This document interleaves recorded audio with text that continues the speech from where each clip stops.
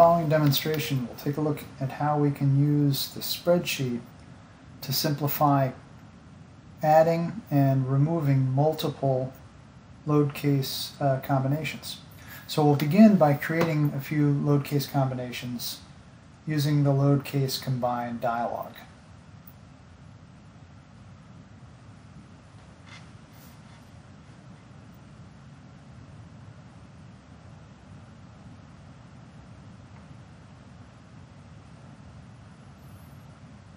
Alright, now that we've created a few, we can see those reflected in the results here.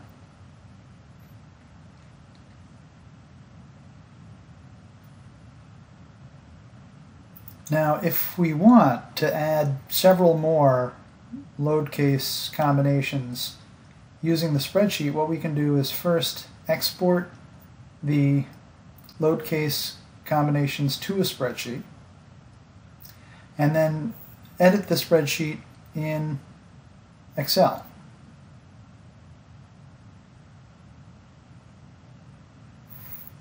So here we can add a few load case combinations.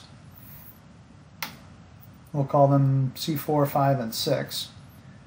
And we'd like to combine the temperature and the G load with different scale factors. And we'll put in a couple of different scale factors here for temperature and G load.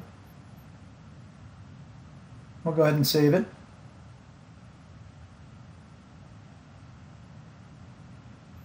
And then we can import that CSV into our load case combine dialog. And you can see that it has import success. And as soon as we hit the OK, we've got those load case combinations available for us to post-process.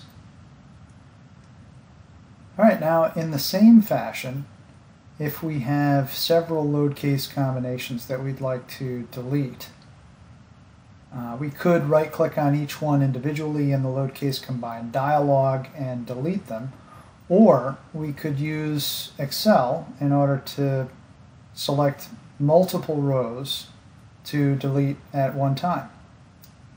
Then we can save that and import that into our load case combine dialog. And we'll have removed those load case combinations. And you can see that immediately reflected in the results.